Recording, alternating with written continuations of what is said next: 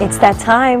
Welcome back. When it comes to farms in Indiana, there's way more than just corn. And if you're looking for the best pumpkin farm to visit, there's only one person that we knew we had to ask. It's lifestyle and Indianapolis family expert Katy Mann from Indy with Kids to share 4 fall farms that you have to visit. Hi, Katy. Hi. How are you? Good. Well, there are so many farms in Indiana, so many, and I had to pick 4 just to make it easy. But if there's a farm near you that you want to support, I totally support that as well. So, but let me tell you about 4 that our family is visiting this year, or we've already visited a couple of them. So, Lark Ranch, of course, have to mention them. What's super unique about Lark Ranch is they have this train there that's what I was just looking at. How cool. It's such a fun ride. It's a real train, just a smaller scale. It runs on real tracks.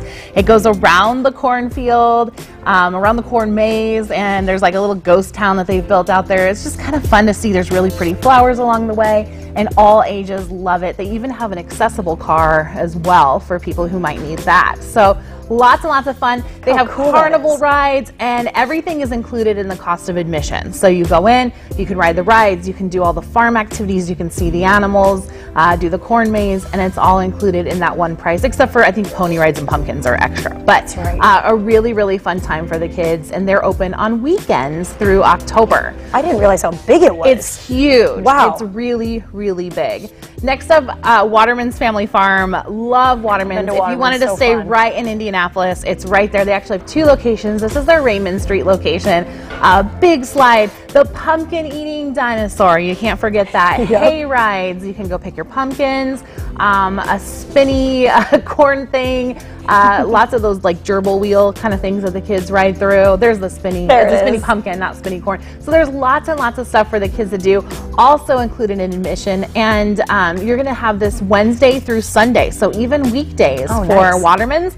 And if you don't want to have the hassle of the festival kind of experience, then you can go, they call it a tranquil experience on Mondays and Tuesdays, where you won't pay admission. There won't be as many activities, but you can still walk around, pick your pumpkin, and do all of that. Next up is another favorite of ours is Kelsey Farms. So many things to do. Another one where you pay one price and everything's included except for your pumpkin and food. Yeah. My kids love going here. They love the corn crib, which is just this massive barn filled with corn, and they just love throwing the corn kernels. They love climbing on the hay, climbing in the hay, riding the moo-choo train, getting a grilled cheese sandwich is tops on the list, visiting the animals, the corn maze, the hayride, all of that at Kelsey Farms. And they have, they're open on the weekends, but they also have 2 weeks where they're open during the week for fall break. So if your kid's on fall break, see if it lines up with their schedule. Well, you know families are going to be looking for things to do. They totally are during that fall break. And finally, Tuttle Orchards. If you want to do the apple picking and the pumpkin picking, you got to do that quickly because apples are, you know, we're almost missing out on that. But you can do both here at Tuttle Orchards.